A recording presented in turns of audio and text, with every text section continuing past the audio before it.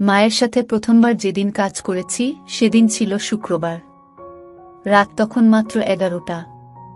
আমি ও মা ছাড়া বাসায় আর কেউ ছিল না। প্রথমবার খেলেছিলাম মাকে অজ্ঞান করে। আমার মা অত্যন্ত সুন্দরী একজন মহিলা, যেমন গায়ের রং তেমন ফিগার। উচ্চতা 5 ফুট 4 ইঞ্চি, শরীরে অতিরিক্ত মেদ নেই, কমলার সাইজ মাঝারি। আব্বা মারা যাওয়ার পর দীর্ঘদিন কেউ হাত না দেয় কমলাগুলো হয়েছে গোল গোল এবং যথেষ্ট খাড়া খাড়া। ঘটনা গোড়া থেকে শুরু করি। আমি আমার মায়ের একমাত্র সন্তান। আমার বাবা ছিলেন কাপড়ের ব্যবসায়ী, নিজস্ব দোকান। বাবা মারা গেছে অনেক বছর আগে, তখন আমি সবে এইচএসসি পাশ করেছি। মার বয়স তখন সবে 39। বাবা মারা যাওয়ার পর সংসারের দায়িত্ব এসে পড়ে আমার ঘাড়ে। আমি তখন লেখাপড়া করব না ব্যবসা করব। সিদ্ধান্ত হলো দোকান ভাড়া দিয়ে দেওয়া হবে, তা থেকে যা আসে তাই দিয়ে মা ছেলের সংসার চালাতে হবে, সেই সাথে আমার লেখাপড়া। আমিও পড়ালেখার প্রতি সিরিয়াস ছিলাম, ভালো ইউনিভার্সিটিতে ভর্তি হতে চাইলাম। হয়েও গেলাম। দোকান ভাড়া দিয়ে এত কিছু চলছিল না। সংসারে অভাব তীব্র না থাকলেও স্বাচ্ছন্দ্য ছিল না। এর কারণে মায়ের সাথে আমার মনোমালিন্য হওয়া শুরু করল। আমি একটি কম্পিউটার কিনতে চাইলে মা তাতে বাধা দিল। তার মতে কম্পিউটার দরকার নেই, লেখাপড়া করো। কিন্তু আমি কিছুতেই হার মানতে নারাজ। তাই টিউশনি নিয়ে টাকা জমাতে শুরু করলাম এবং অবশেষে একটি কম্পিউটার কিনে ফেললাম। তখন আমি অনার্স 2য় বর্ষে।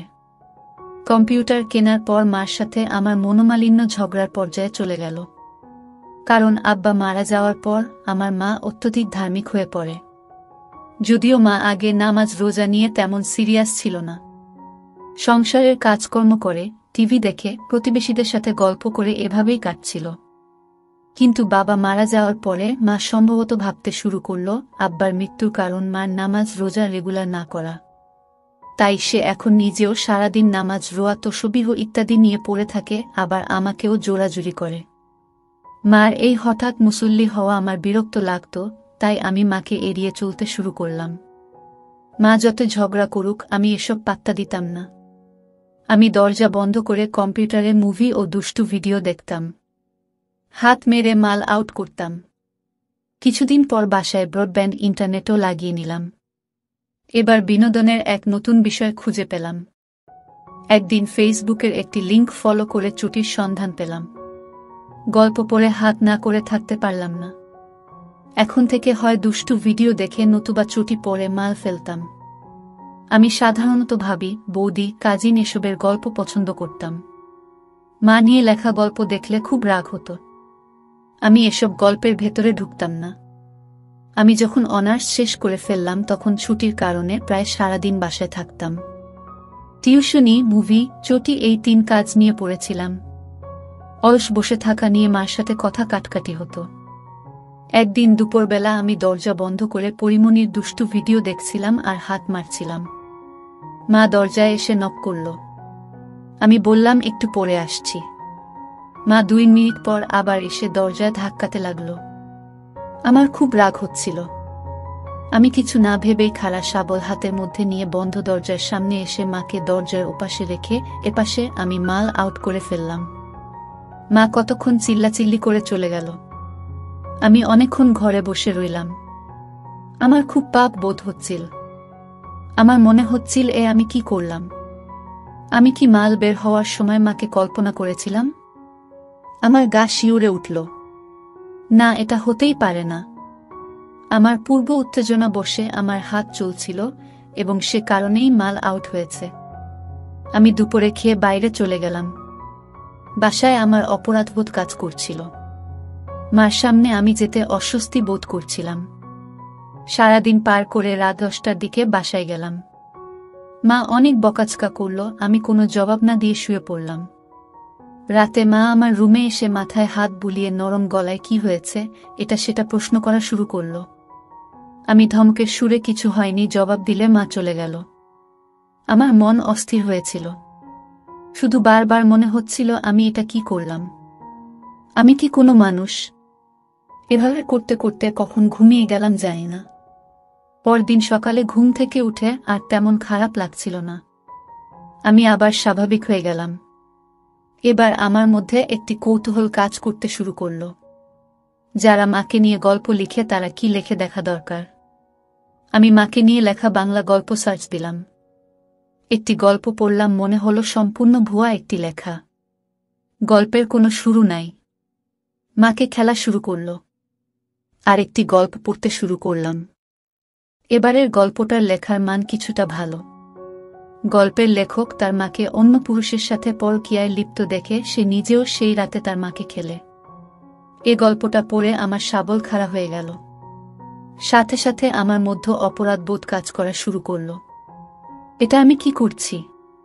ছি, আর চটি গল্পই পড়ব না। তারপর অনেকদিন আর চটি পড়ি না। এর কিছুদিন পরের ঘটনা, আমি এক আত্মীয়ের বাড়িতে বেড়াতে গিয়েছি। বিকেলে তারা আমায় বাসায় রেখে ডাক্তার দেখাতে গিয়েছে। আমি বাসায় একা বসে তাদের কম্পিউটারে দুষ্টু ভিডিও দেখা শুরু করলাম।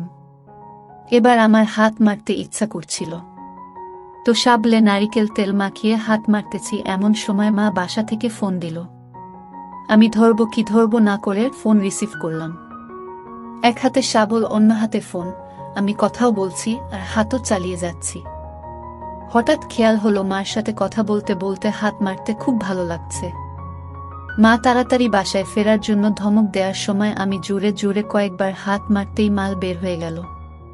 আমি তাড়াতাড়ি ফোন কেটে দিলাম। আমি কিছুটা স্তম্ভিত, হতভম্ব। এ কি করলাম আমি আবার? পরের দিন এক বন্ধুকে কথায় কথায় বললাম, ইন্টারনেটে মাঝে মাঝে খুব বিব্রত হতে হয়। ফেসবুকে এমন এমন সব লিঙ্ক শেয়ার করে শালারা মাকে নিয়ে চটি।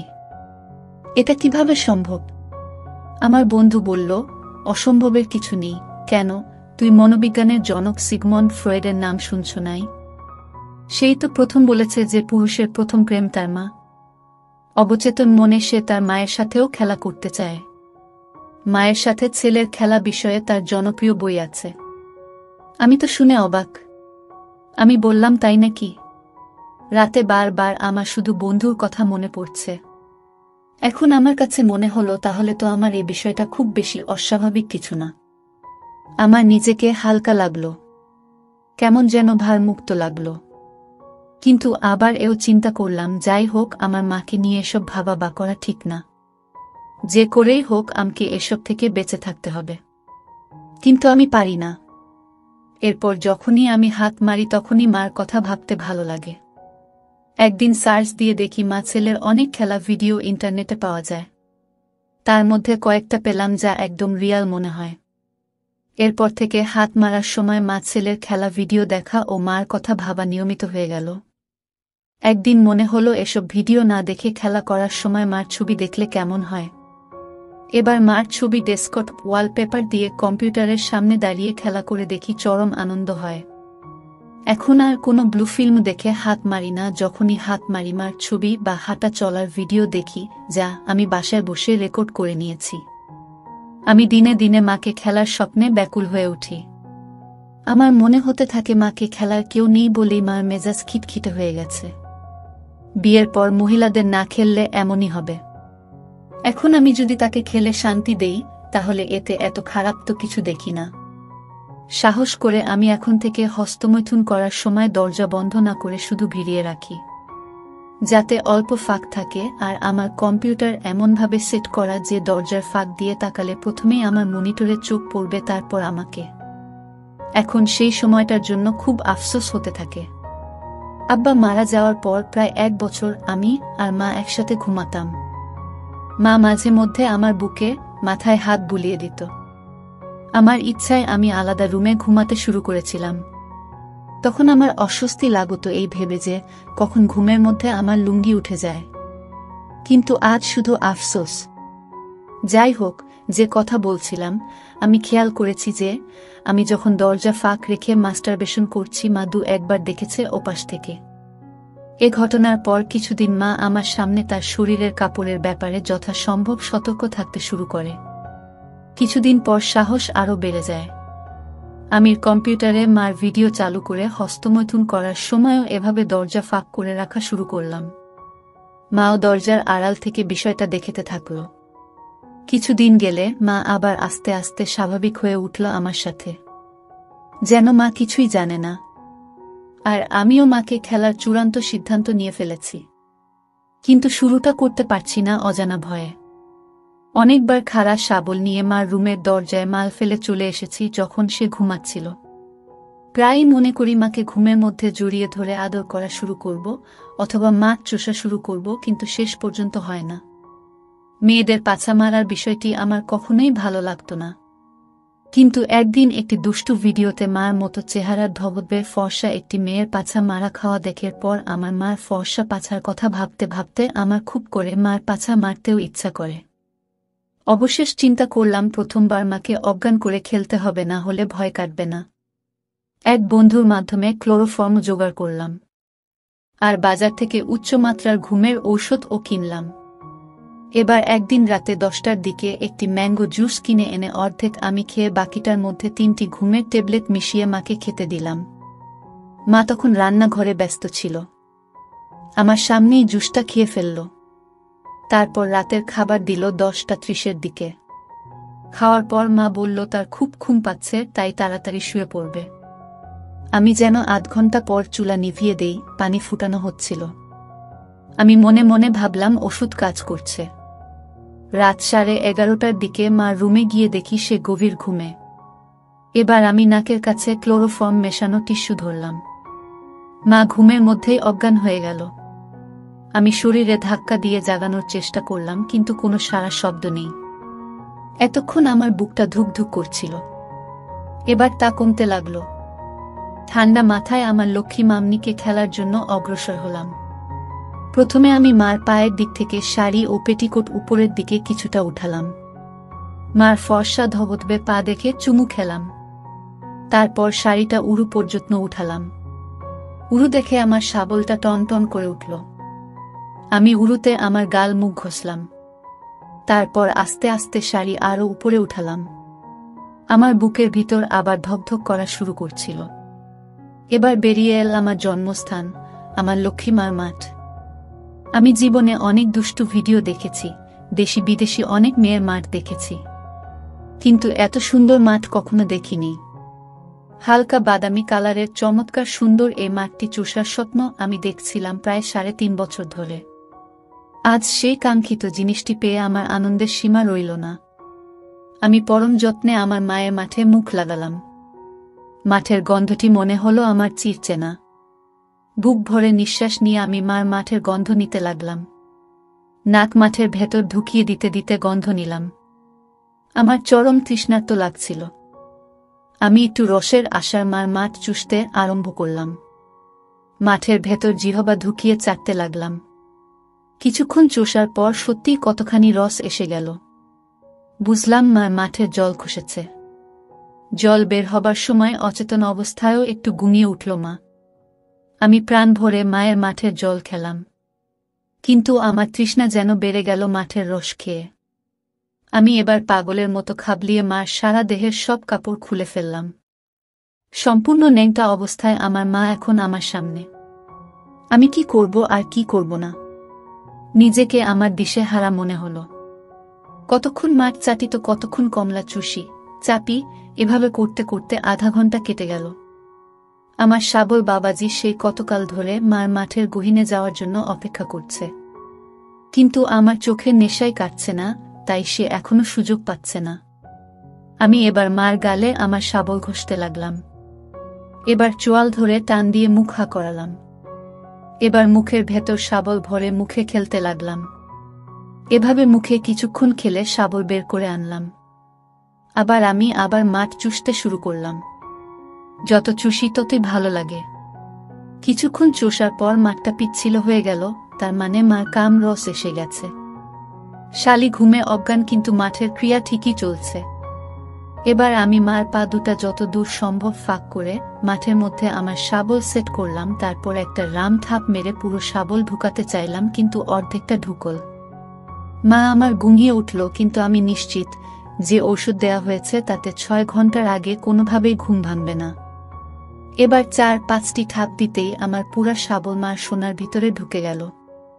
এবার মাকে জড়িয়ে ধরে তার গালে গাল ঘষতে লাগলাম আর খেলতে থাকলাম।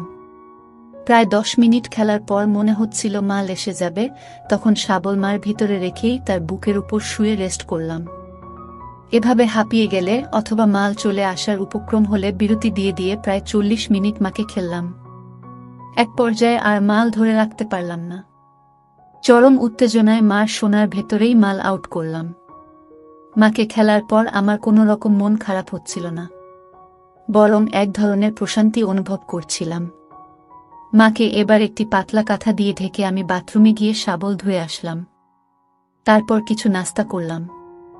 মনে মনে ঠিক করলাম এবার আমি মার পাছা মারব। আবার মার রুমে গেলাম।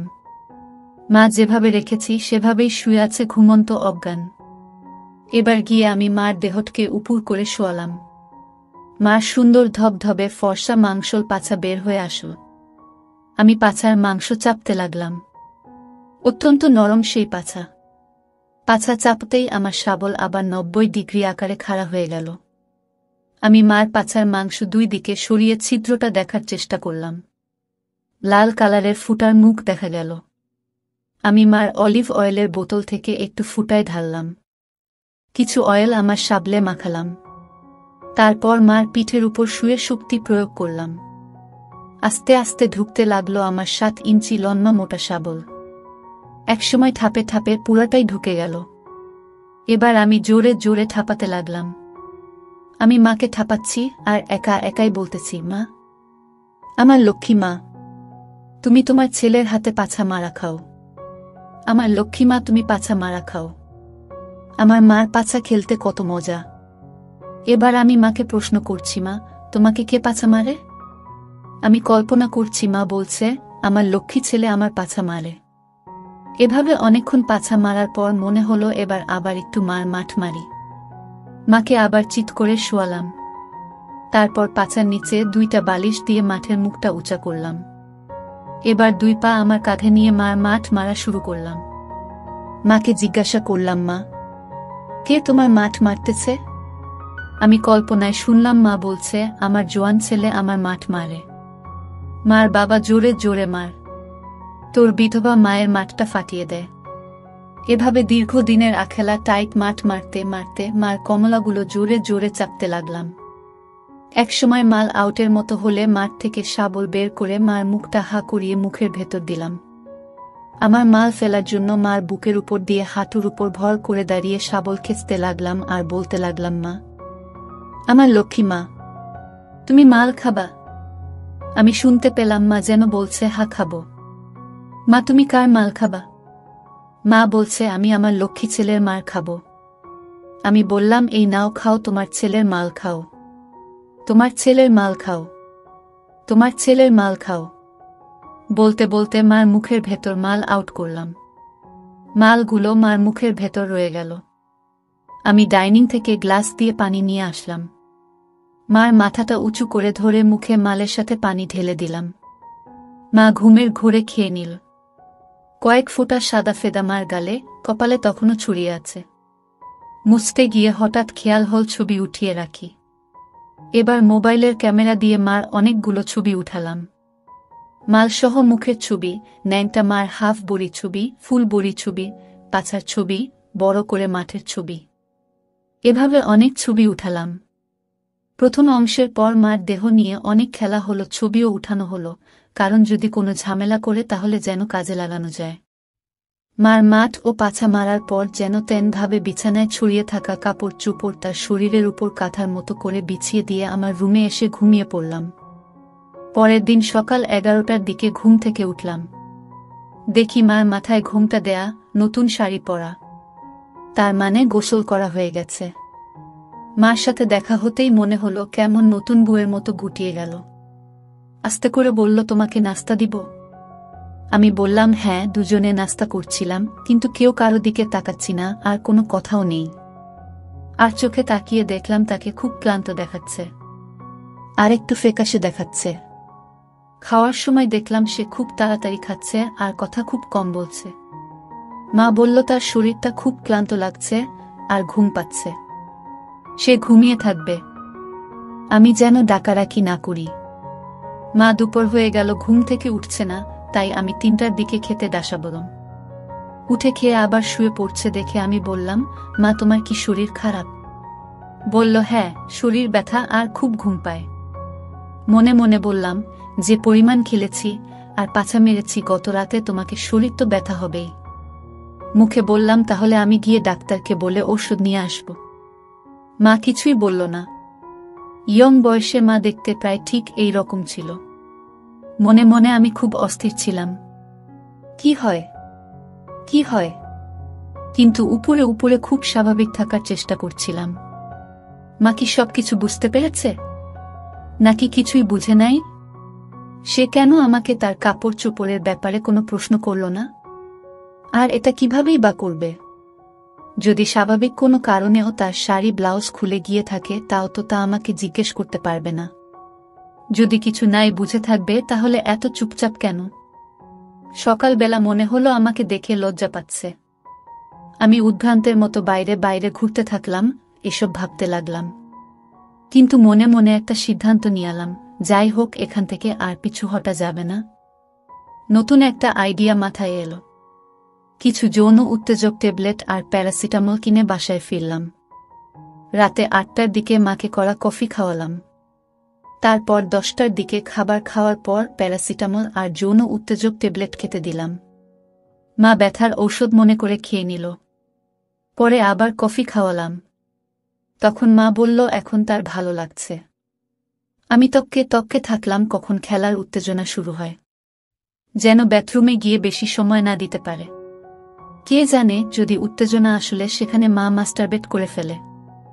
আমি দেখলাম 10:45-এর দিকে মা বাথরুমে ঢুকে অনেকক্ষণ আর বের হচ্ছে না। আমি গিয়ে দরজায় ধাক্কা দিলাম। বললাম, মা তুমি কি এখনো অসুস্থ বোধ করছো? মা বলল না। 1 মিনিট পর বের হয়ে এসে বলল তার মাথা ধরেছে এবং গিয়ে শুয়ে পড়ল। আমি বললাম, মা আমি তোমার মাথা টিপে দেই? মা কিছুই বলল না। আমি একটি বালিশ নিয়ে মার পাশে শুয়ে তার মাথা কপাল টিপতে থাকলাম। বললাম, ঘাড় টিপে দেই? বলল, হুম। আমি বললাম, তুমি উপর হয়ে শুয়ে থাকো, আমি ঘাড় টিপে দিচ্ছি। তারপর আস্তে আস্তে ঘাড় পিঠ টিপতে লাগলাম। আস্তে আস্তে মার নিঃশ্বাস ঘন হতে লাগল। ইতিমধ্যে আমার শাবল বাবাজিও ফুলে ফেপে উঠেছে। আমি মার সাথে আরো ঘনিষ্ঠ হয়ে শুয়ে শরীর টিপতে লাগলাম। হঠাৎ করে মা আমাকে তার বুকের সাথে প্রচণ্ড জোরে চেপে ধরল। বুঝলাম খেলার ট্যাবলেট কাজ করছে, আর তখনই আমার শাবলটাও তার নাভি বরাবর পেটে গুঁতা দিয়ে ঠেকল। আমার শাবল ঠেকতেই মনে হলো মার শরীরে একটা শিহরণ বয়ে গেল। আর আমিও মাকে জোরে চেপে ধরে মার মুখে গালে চুমো খেতে লাগলাম। মা কোনোরকম বাধা না দিয়ে চোখ বন্ধ করে আহ উহ করে আমার আদর খেতে লাগল। আমি বুঝলাম মা ওষুধের ক্রিয়ায় খেলার উত্তেজনা চরমে পৌঁছে গেছে। আমিও এই সুযোগে মার ব্লাউজ খুলে পাগলের মতো কমলা চুষতে ও চাপতে লাগলাম। মা কোনো বাধাই দিচ্ছিল না। সেও এখন আমাকে চুমো খেতে লাগল, আর তার 2 পা তখন পরস্পর মোচড়া মুচুরি করছিল। আমি মার বুকের উপরে উঠে গেলাম।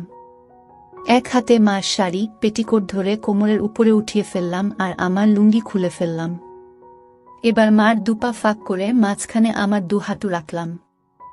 মা তখন আমাকে তার 2 পা দিয়ে পেঁচিয়ে ধরল। কিন্তু দেখলাম মা কোনো কথা বলছে না আর চোখও খুলছে না। তবে মা তখন খুব জোরে জোরে নিঃশ্বাস নিচ্ছিল। আমি এবার মার গালে কামড় দিয়ে ধরে এক হাত আমার শাবলটা ধরে শাবলের মাথা দিয়ে মার মাঠে ঘষা দিলাম। মা যেন ইলেকট্রিকের শক খেল এমনভাবে ঝাঁকি খেয়ে আমাকে আরো জোরে জড়িয়ে ধরল। আমিও আর দেরি না করে এক রাম ঠাপ দিয়ে আমার 7 ইঞ্চি শাবল মার মাঠের ভেতর চালান করে দিলাম।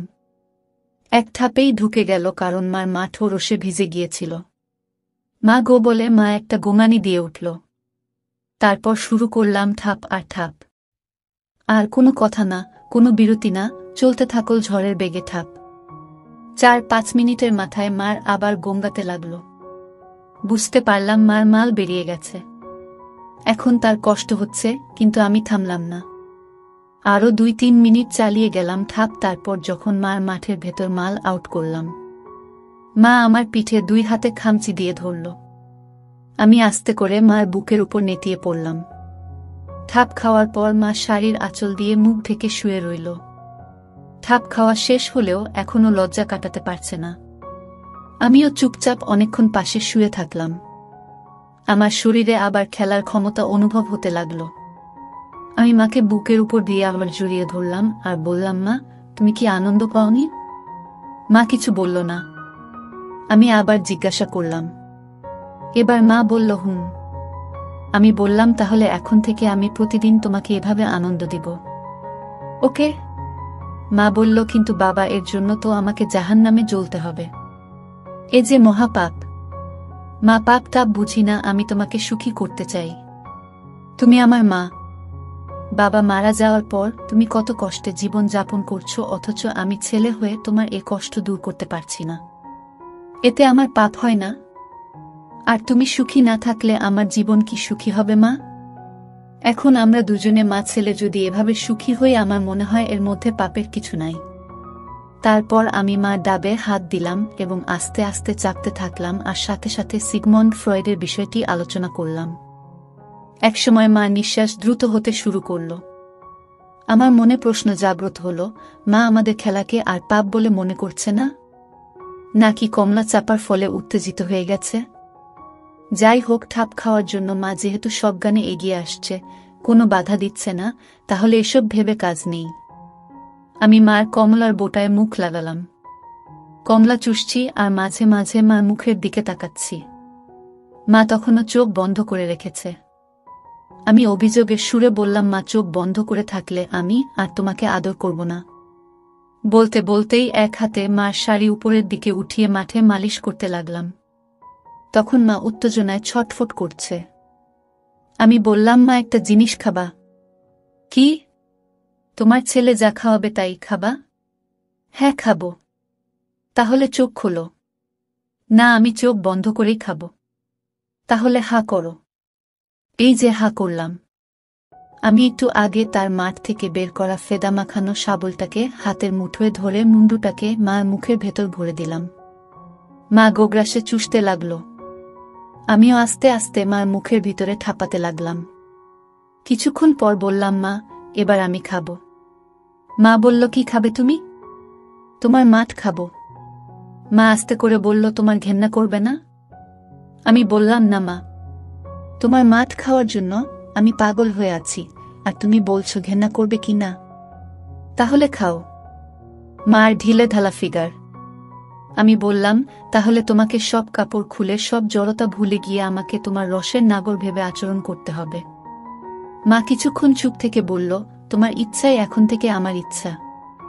এই বলে মা শোয়া থেকে উঠে বসে তার শরীর থেকে সব কাপড় খুলে চিত হয়ে শুয়ে বলল, নাও, এবার যা ইচ্ছা করো। আজ থেকে তুমিই আমার নাগর। এত বছর পর শাবলের স্বাদ পেয়ে আমি আর নিজেকে ধরে রাখতে পারলাম না। বাকি জীবন তোমার ঠাপ খেয়ে বাঁচতে চাই। তুমি আমাকে যেভাবে ইচ্ছা সেভাবে করো। আমি লক্ষ্মী মা বলে তাকে জড়িয়ে ধরলাম। তারপর তার মাঠে চলে গেলাম। প্রথমে মা ঠাপ খাওয়া মাঠের গন্ধ নিলাম। কি সুন্দর মাদকতাময় গন্ধ। মেয়েদের বয়স 40 এরপর তাদের সাধারণত মাসিক হয় না। তখন তাদের মাঠে থাকে শুধু কাম রসের গন্ধ। আমি সেই গন্ধ নিয়ে মাঠে জিহ্বা দিয়ে চাটান দিলাম। মা সুখের অতিশয্যে চিৎকার করে উঠল। আমি পরম মমতায় মার মাঠের রস খেতে লাগলাম। মা দুই পা যথাসম্ভব দুই দিকে ফাঁক করে দিয়ে আহ উহ করে চিৎকার করতে থাকল। আমি এবার মার মাঠে শাবল ঢুকাতে যাব, তার আগে আবার মাকে আমার শাবল চুষে আবার ভিজিয়ে দিতে বললাম। আম্মা তাই চুষে ভিজিয়ে দিল। এবার মার মাঠের মুখে আমার শাবলের মাথাটা সেট করে এক ধাপে ঢুকিয়ে দিলাম। মা উহু বলে একটু জোরে চিৎকার দিয়ে উঠল। এবার আমি আমার মায়ের মাঠের ভেতর রাম ঠাপ দিতে থাকলাম। মাও নিচ থেকে কোমর উপর নিচ করে ঠাপে অংশ নিল। 2 মিনিট করে ঠাপাই, তারপর মার বুকের উপর হালকাভাবে শুয়ে রেস্ট নিয়ে আবার খেলি। এভাবে 20-25 মিনিট খেলার পর মা বলল, এবার শেষ কর, আমি আর পারছি না। কিন্তু আমার তখনও মাল বের হবার কোনো লক্ষণ আমি দেখছিলাম না। মনে মনে আমি আমার আরও খায়েশ চেপে রেখেছিলাম। ঠাপাতে ঠাপাতেই বললাম, মা, আমি যদি তোমাকে একটা কথা বলি, তুমি কি অনেক রাগ করবে? না বাবা, বল। মা, আমি তোমার পাছা খেলতে চাই। দিবে? মা একটু চুপ থেকে বলল, আমার ভয় করে যদি কোনো সমস্যা হয়, যদি অনেক ব্যথা পাই। আমি কোনোদিন পিছনে নেই নাই তো। আমি বললাম, কিচ্ছু হবে না, আর বেশি ব্যথা পাবে না। দেখো, তোমার বরং মজা লাগবে। আজকাল মেয়েরা নিজে থেকেই পাছা মারা খেতে চায়, আর আমি ভালো করে অলিভ অয়েল মেখে নিব। ওকে? মা ভয়ে ভয়ে উপুর হয়ে শুয়ে পড়ল। আমি 2 হাতে পাছার 2 অংশে চাপ দিলাম, হালকা করে থাপ্পড় দিলাম। তারপর পাছার ফুটায় অলিভ অয়েল ঢেলে একটা আঙ্গুল ঢুকিয়ে তেলটা ভেতর পর্যন্ত পৌঁছে দিলাম। এবার কিছু তেল আমার ধনেও মেখে নিলাম। এবার আমার শাবলের মণ্ডটা মার পাছার ফুটায় লাগিয়ে আসতে একটা চাপ দিলাম, কিন্তু ঢুকল না। দ্বিতীয়বার আরেকটু জোরে চাপ দিতেই ঢুকে গেল। মা একটু গোঙানি দিয়ে উঠল। তারপর প্রায় 13-14 মিনিট মার পাছা মারলাম। যখন মাল বের হবে অবস্থা, তখন শাবল বের করে মার বুকের উপর বসে খেঁচতে থাকলাম আর মাকে মুখ হা করতে বললাম। মা বলল, তুমি কি এগুলো আমার মুখে ফেলবে? আমি বললাম, না আমার লক্ষ্মী মা, আমার মাল তোমাকে খাওয়াব। মা বলছিল, না না, আমি এগুলো খেতে পারবো না। এদিকে শেষ মুহূর্তে আমার শাবলের মাথাটা মার মুখের ভেতর ঢুকিয়ে দিলাম, আর তখনই আমার ফেদাগুলো বের হতে লাগলো। মার মুখে সবটুকু মাল ঢেলে দিয়ে আমি তার থুতনি চেপে ধরে বললাম, ফেলতে পারবে না, কিন্তু খেয়ে নাও। মা মাথা নেড়ে না করছিল, কিন্তু আমি ধমকের সুরে বললাম, মা হয়ে যদি নিজের ছেলের মাল খেতে না পারো, তাহলে কেমন মা তুমি? মা তখন আর কিছু না বলে গিলে ফেলল আমার শাবলের মাল। সেদিন রাতে দুজনেই ক্লান্ত হয়ে গিয়েছিলাম, তাই দুজনের ন্যাংটা অবস্থাতেই ঘুমিয়ে পড়লাম। পরের দিন দুপুর বেলার ঘটনা। আগের রাতে মা আমার কাছে মাঠ মারা ও পাছা খেলা খাওয়ার পর সকাল থেকে এমনভাবে আচরণ করছিল যেন খুব স্বাভাবিক সবকিছু, কোথাও কোনো পরিবর্তন নেই আমাদের মধ্যে। কিন্তু এত তাড়াতাড়ি সবকিছু এমন স্বাভাবিক হয়ে যাবে, মা আমাকে তার খেলান সঙ্গী করে নেবে, এটা যেন আমার নিজের কাছে অবিশ্বাস্য মনে হলো। দুপুরে খাবার ঘণ্টা খানিক পরে মা তার রুমে শুয়েছিল। আমি তার রুমে গিয়ে বললাম, মা, আমার খুব মধু খেতে ইচ্ছা করছে। মা বলল, খাও, মধুর কৌটা ফ্রিজে আছে। আমি মধুর কৌটা নিয়ে এসে বললাম, আমার রুমে আসো, তুমি আমাকে খাইয়ে দাও। মা একটি চামচ নিয়ে আমার রুমে আসলে আমি বললাম, এভাবে খাবো না। তাহলে কোনোভাবে? এ চামচ দিয়ে খাব না। তাহলে কিভাবে খাবা? তোমার মাঠের চামচ দিয়ে খাবো। মা আমার মুখের দিকে কিছুক্ষণ তাকিয়ে থেকে বলল, মাঠের চামচ কোথায় পাবো? আমি বললাম, আমি যে মাঠের চামচ মুখে নিয়ে জন্ম নিয়েছি সেই মাঠের চামচ দিয়ে খাবো। মা এবার মুচকি হেসে বিছানায় বসল। আমি ফ্লোরে মার পায়ের কাছে বসে বললাম, মা দাঁড়াও একটু। মা দাঁড়ালে আমি তার গোড়ালি থেকে শাড়ি 2 হাতে ধরে কোমর পর্যন্ত উঠিয়ে বললাম, এবার বসো। এবার লক্ষ্মী মেয়ের মতো মা খাটে বসল।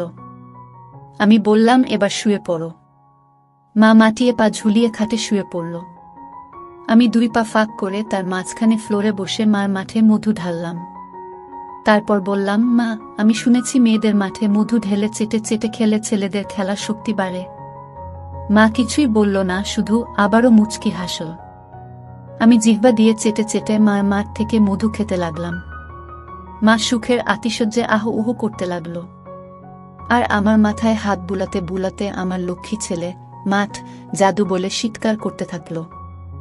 আমি মার মাঠ থেকে মুখ তুলে বললাম, মা, এখন থেকে প্রতিদিন তুমি গোসল করে বের হলে আমি এভাবে তোমার মাঠ দিয়ে মধু খাব। মা বলল, কেন গোসল থেকে বের হলে কেন? কারণ ওই সময় তোমাকে ফুলের মতো লাগে, আর আমার ফুলের মধু খেতে ইচ্ছে করে, তোমার মাঠের রস খেতে ইচ্ছা করে। মা বলল, আমার লক্ষ্মী ছেলে, তুমি আরও আগে কেন আমাকে এভাবে সুখ দাওনি? গত 7টি বছর আমি কত কষ্টে আছি। তোমার আব্বু মারা যাওয়ার পর ঠাপ খেতে না পেয়ে জীবনটা আমার তেজপাতা হয়ে গিয়েছিল। এখন বাকি জীবন তোমার ঠাপ খেয়ে মরতে চাই বাবা।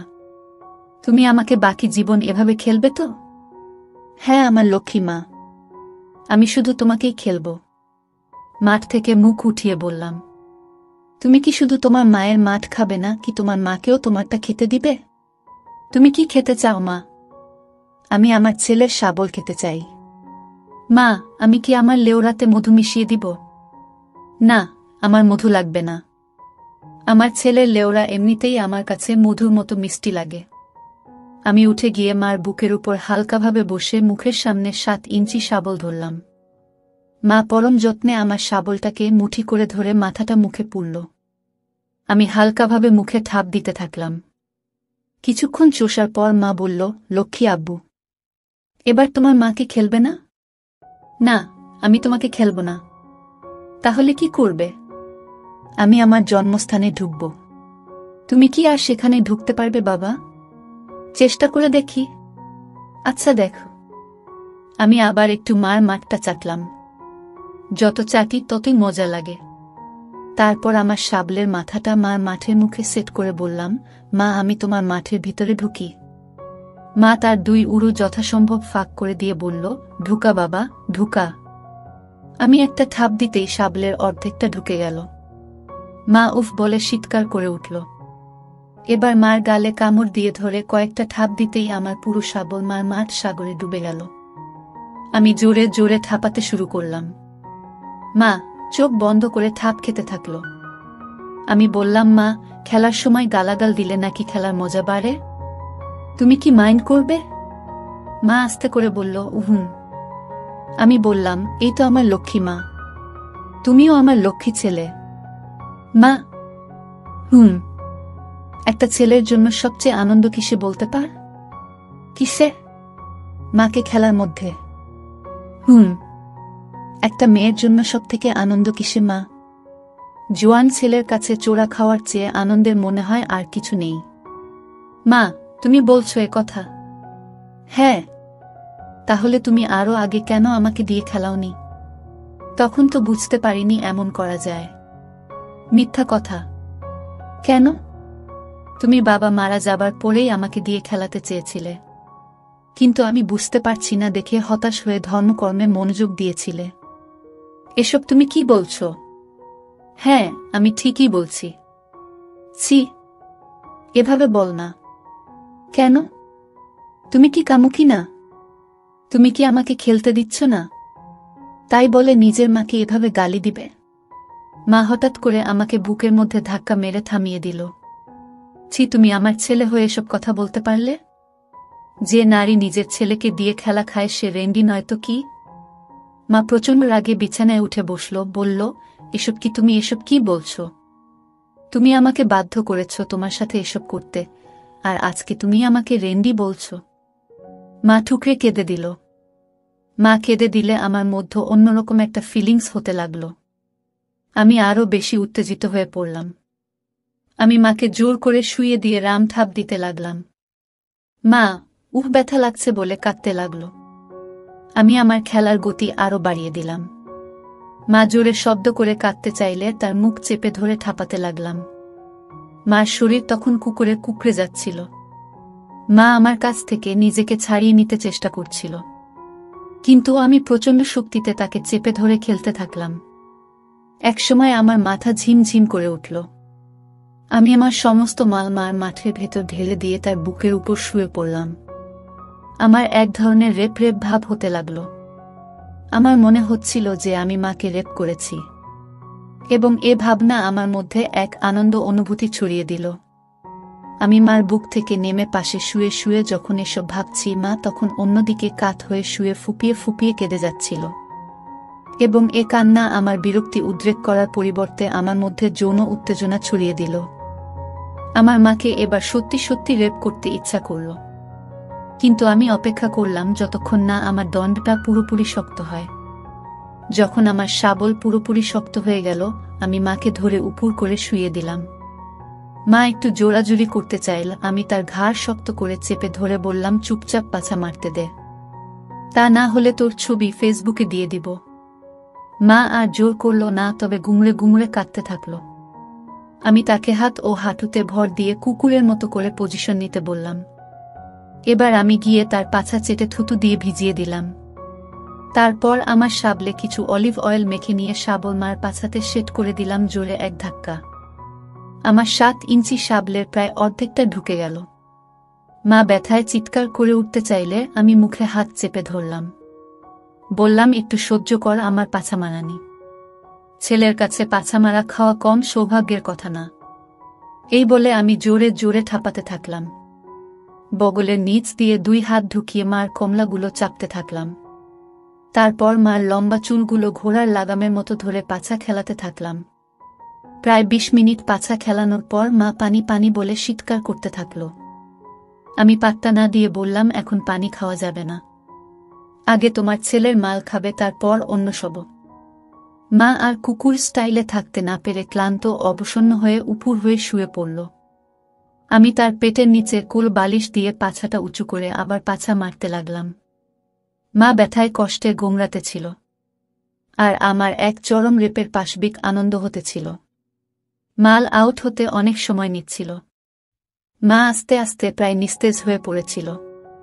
প্রায় 40 মিনিটের মাথায় আমি চরম সুখে পরম ক্লান্তিতে মার পাছার ফুটায় মাল আউট করে ফেললাম। মা তখনও মাঝে মধ্যে পানি পানি করে যাচ্ছিল। আমি একটু রেস্ট নিয়ে তারপর মাকে চিৎ করে শোয়ালাম। তারপর জোরে বললাম, মা হা করো পানি।